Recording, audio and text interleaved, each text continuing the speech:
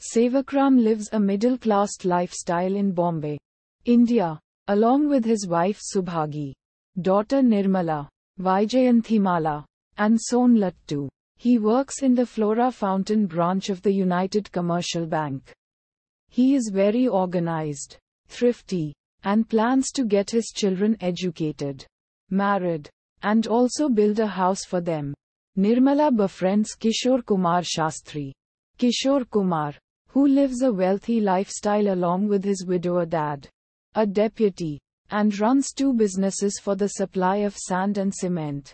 Kishore manages to impress everyone in Nirmala's family, including her paternal uncle Sadhuram.